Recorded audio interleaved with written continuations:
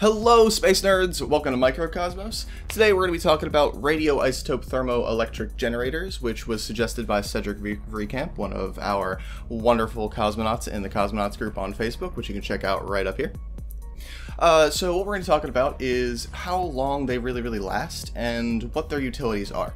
For people who don't know, a radioisotope thermoelectric generator, or RTG, is actually just a bit of plutonium-238 shoved into a tube, and then they actually have a thing called a thermocouple, and a thermocouple is a means to exchange heat into electricity.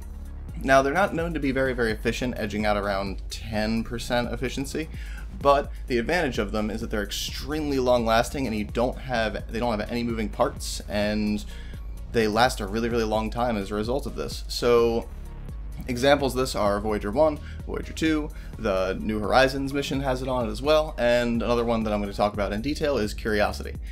The Curiosity is the Mars rover, and it has a rather large RTG on it, but it's only designed to last 10 to 15 years after it arrived at Mars. So that'll be going around 2018 to like 2022 to 2023, somewhere in that range.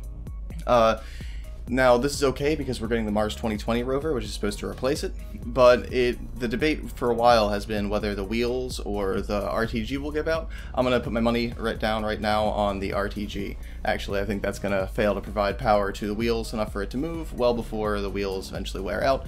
As some of you might know, the Mars rover actually has the ability to drive without all of its wheels, so I think that really might come into play here when we're deciding which one will last longer.